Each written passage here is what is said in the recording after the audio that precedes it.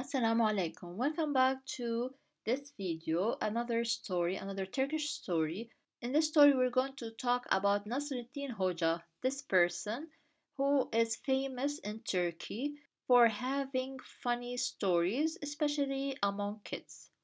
Before we start, I want to remind you if you want the PDF files of all the videos, these story videos and other conversation videos that I've done before, I have them all in a special link that I will put in the description box. This way, while you are studying, you can take notes. If you like to take notes like me when I study, and if you like these types of stories, the explanation, the detailed explanation that I'm doing, also check the link in the description box for the 5 Turkish stories that I have created, more than 9 hours of explanation. Now we'll start with our story. In this story, what I'm going to do is at the end of or at the last slide, I will put some words that already passed in this story. So pay attention to the words because at the end it's like a small quiz for you to see if you memorize some words from the story. So let's start. Hoca Nasrettin komşusundan bir gün kazan ödünç ister. Meaning of this first sentence is Nasrettin Hoca asks his neighbor or wants from his neighbor to borrow a cauldron one day. So Nasrettin Hoca komşusundan from his neighbor bir gün a day kazan which is the cauldron that we talked about, this thing over here. Ödünç ister wants to borrow. So ödünç means borrow. İster is the geniş zaman of the verb istemek to want. İade ederken de hem teşekkür eder hem de içine küçük bir kazan koyar. Meaning, when returning it, he both thanks him and puts a small cauldron inside it. İade ederken, can is when or while. So while he was returning it, iade etmek by the way. So while he was returning it, hem teşekkür eder, hem something else. So here we have, if you're following the grammar lessons, hem de means both. So we have two actions. He both thanks him, teşekkür eder, and puts a small cauldron inside it. İçine inside it küçük bir kazan. A small cauldron koyar puts. From koymak to put, koyar is the geniş zaman. So again, let me repeat this sentence. When returning it, he both thanks, of course, he's thanking his komşu, his neighbor. He both thanks him and puts a small cauldron inside it. Komşusu merakla bu küçük kazanı sorunca. Meaning, when his neighbor curiously asked about this little cauldron, so komşusu, his neighbor, komşu is neighbor, komşusu, this su, both of it together, both two letters, returns to Nasrettin Hoca, his neighbor. So his neighbor merakla like curious. He was asking curiously. Bu küçük kazanı, this small cauldron sorunca, he's asking with curiosity. Sorunca means when he asked. Unca, inci, inci, inju, when we use them, it means when. So when he asked about this little cauldron, what did Nasrettin Hoca say? Komşu, bizdeyken kazanın doğurdu der. He said, there, he says, this is the geniş zaman, from demek to say. He says, neighbor, when it was with us, bizde means here, when we had it. So when we had it, your cauldron gave birth. Doğurdu, do in the past. Doğurmak, to give birth. Doğurdu, gave birth. Komşusu, bu ise pek sevinir. His neighbor was very happy about this. Pek sevinir means was glad, was happy.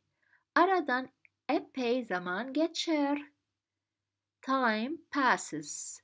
So all the sentence means time passes. Aradan after that. Epey zaman geçer. Time passes. Hoca yine komşusundan kazanı ödünç ister. Meaning, Hoca, of course we're talking about Nasreddin. Hoca asks his neighbor to borrow the cauldron again. So Hoca yine means again. We have yine, again, and yeni. The other one is e over here and I at the end. There is a difference. They are very close, but there is a difference. Yine means again, yeni means new. So the hoca again komşusundan from his neighbor kazanı the cauldron. So kazan is cauldron, kazanı the cauldron. Ödünç ister, it passed over here, means he wants to borrow. So he wants to borrow again the cauldron from his komşu, neighbor. Komşusu da sevinerek verir. The neighbor gives him it happily. So his neighbor verir, gives, the geniş zaman, gives it to him, sevinerek means happily. Ama bu kez aradan günler, haftalar geçer. But this time days, weeks pass, geçer, pass, haftalar, weeks, günler, days. Ama bu kez this time, aradan means after here, but after this time days and weeks pass. Hocadan ses çıkmaz. There is no voice from the hoca, which is Nasreddin. Who is Nasreddin? It means that the neighbor doesn't hear anything from Nasreddin. Hocadan, from the hoca, ses çıkmaz. No voice gets out, which means there isn't any news from the hoca, Nasreddin. Nihayet bir gün komşusu konuyu açmaya karar verir. Finally, one day his neighbor decides to bring up the subject. Nihayet, finally, bir gün, a day, komşusu, his neighbor, as we said, komşusu, his neighbor, konuyu, the matter, the subject, açmaya karar verir, karar vermek, to decide, karar verir, he decides to open the matter, the subject, and that's it. Hoca, bizim kazan ne oldu? What happened with our cauldron? So bizim kazan, our cauldron, ne oldu? What happened? Diye sorar, he asks. So diye sorar means he asks. Hoca da üzgün bir ifadeyle. Hoca said with a sad expression. Üzgün, sad, bir ifadeyle. Le here means with. So with a sad expression. And we have y as a protection letter because le originally is ile. It starts with a vowel. That's why we put y as a protection letter. Komşu, çok zaman geçti. Aradan. Senin kazan öldü. What did Nasreddin say? He said, neighbor, it's been a long time. Your cauldron is dead. Komşu, çok zaman geçti. Çok zaman geçti aradan. Here it means a lot of time passed. It's been a while. Senin kazan öldü. Your cauldron died. From ölmek, to die, öldü is the past, died. Sana nasıl söyleyeceğimi düşünüp duruyordum. There. Meaning of this sentence is I was thinking about how to tell you. There he says. Sana, to you, nasıl, how, söyleyeceğimi düşünüp. Düşünüp here means think. But we have the ip, which we mentioned a lot before. It means we have two verbs. Instead of repeating the whole addition for the first verb, we put the ip addition, which might be up, up. Here it's u because we have u here. Now, if we didn't have ip, or yes, ip, how would the sentence be? It will be the word düşünüyordum ve duruyordum. Instead of repeating all of this, we put up and we put the addition in the second verb and remove the word ve. So, I was thinking how to tell you. Sana nasıl söyleyeceğimi. This is a grammar part. E is here belirtme eki. There is from demek, to say. There is the geniş zaman, he says. Sinirlenen komşusu, the angry neighbor. Or sinirlenen komşusu, the annoyed neighbor or the angry neighbor says, Hocam ne diyorsunuz? Hocam, what are you saying? Diyorsunuz, are you saying? So what are you saying? Hiç kazan ölür mü? Does a cauldron ever die? So hiç ever kazan, the cauldron ölür mü? Does it die? From ölmek, it passed before. Kazan canlı mı? Ki ölsün. Is the cauldron alive? Canlı. Is it alive so that it dies?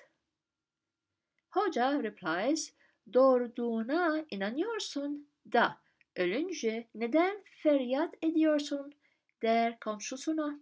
So what did the Hoca Nasrettin say to his neighbor? He said, you believed it gave birth, but why are you wailing or crying when it died? He says to his neighbor. So here, doğurduğuna inanıyorsun. You believed it gave birth.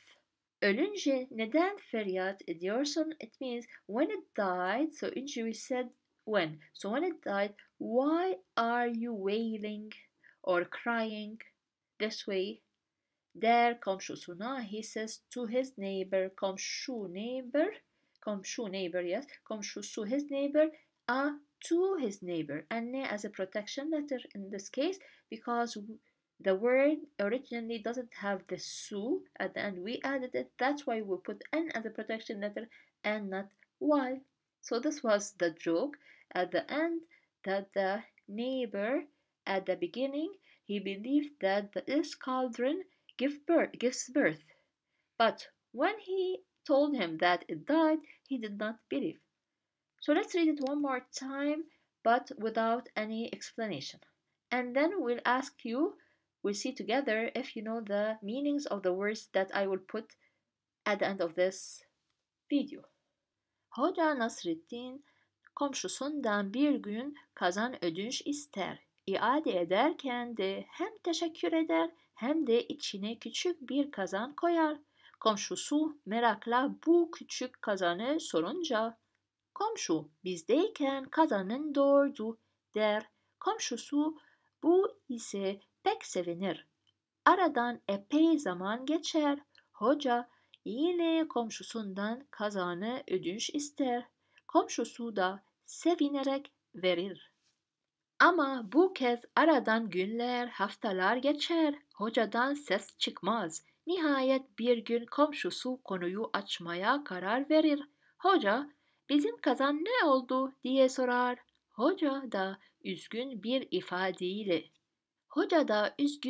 ifadeyle, komşu, çok zaman geçti aradan, senin kazan öldü. Sana nasıl söyleyeceğimi düşünüp duruyordum der. Sinirlenen komşusu, hoca ne diyorsunuz? Hiç kazan ölür mü? Kazan canlı mı ki ölsün? Hoca, doğurduğuna inanıyorsun da ölünce neden feryat ediyorsun der komşusuna. Now let's go to the words that I have chosen for you. Let's see, do you remember the meanings of these words? Ödünç, iade ederken, ölür mü? Canlı, inanıyorsun, ölünce. So if you remember these words, the meaning of these words, let me know in the comments section. Again, if you like this video, please share it with others who are learning Turkish. And if you want to have the PDF files of my channel now and the coming videos, so I'll be adding to that file always, then don't forget to check out the links in the description box below.